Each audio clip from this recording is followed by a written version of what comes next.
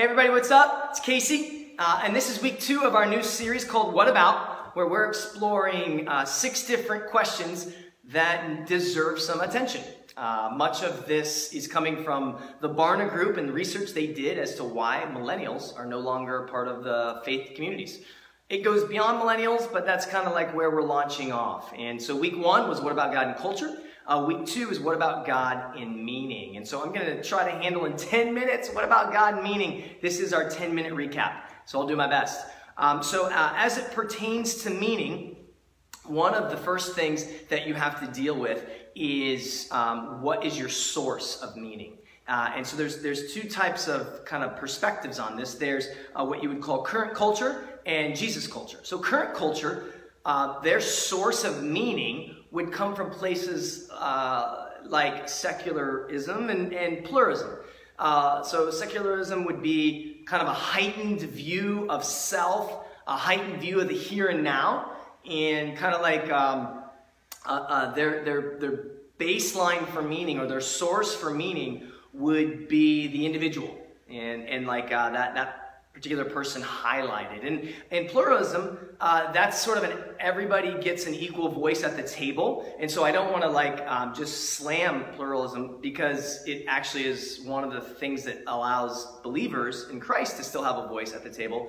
But it does, kind of like secularism, come back to, if everyone wins, then the ultimate source of meaning kind of depends on you. And so if we were to generalize current culture and where current culture derives their source of meaning, it would be individuals, like the person, me. I would get to define meaning. In Jesus culture, that's a completely different culture. That's a culture that's focused on Jesus.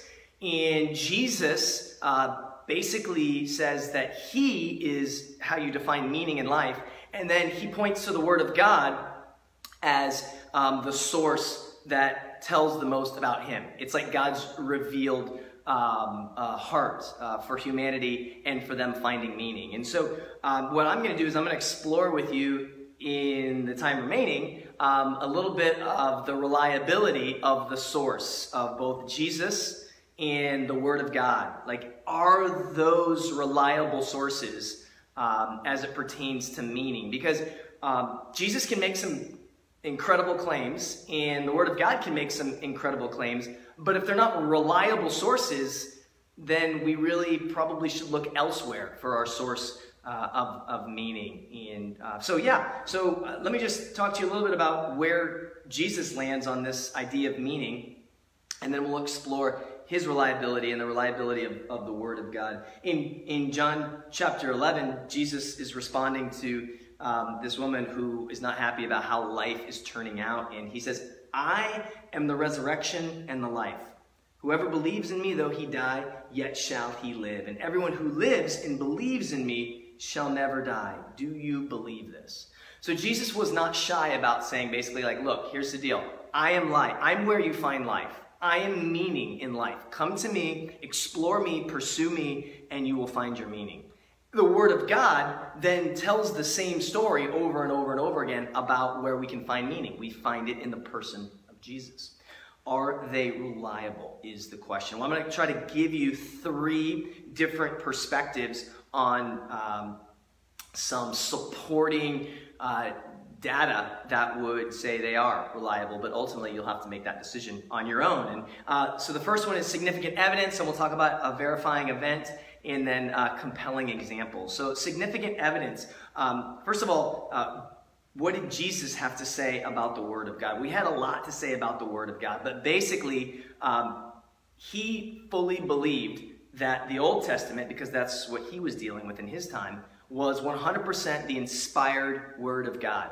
There's several references in the scriptures where Jesus is referring back to the Old Testament, and he looks at it as though this were the divine God-inspired Word. It was like God's commandments. This is the heart of God through authors. And so Jesus himself felt like the Old Testament was divine in its nature. And then he also says that the New Testament is going to be divine, as it's written, because he talks about how the Holy Spirit's going to come and he's going to teach all of the disciples and essentially all of the authors of the New Testament what they need to know and what they need to remember about everything that God wants recorded in his word.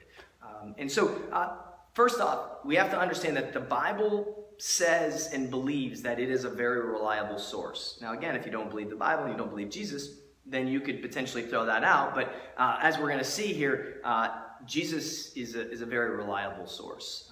And so what are some other significant pieces of evidence that would say that the Scriptures are indeed a reliable source for meaning, for finding meaning and purpose in life? And just kind of like running through our list here, there's a uniqueness to the Scripture that you can't find in many other documents, and not even many other documents, any other document. Let me read to you something from Norman Geisler. And I said that in this 10-minute section, I would be telling you the sources that I used in this preparation, and so I want to do that. And so some of the sources that I used, oh, they're right over here. Don't go anywhere.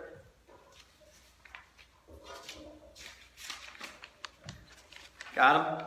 Okay. Lee Strobel, you might want to do a little research on your own. I would sure hope so, because again, this can't totally cover it all in the remaining 4 minutes that I have. But Lee Strobel, Josh McDowell, John Piper, Norman Geisler, nyapologetics.com, John O'Brien, Daniel Devlin, and Shane and Allie Curran. These are people from our church who actually did research for this message as well. So I wanted to thank them in this time as well. And so here's what he says, Norman Geisler, about the unity of the Scripture. He says that it manifests a unity that would indicate there is one mind behind its writing. It was written over a period of some 1,500 years or more. It is composed of 66 different books, 40 different authors, composed in 3 different languages. It has discussion on hundreds of topics. It was written in a variety of different literary styles. It's composed by authors of many different occupations.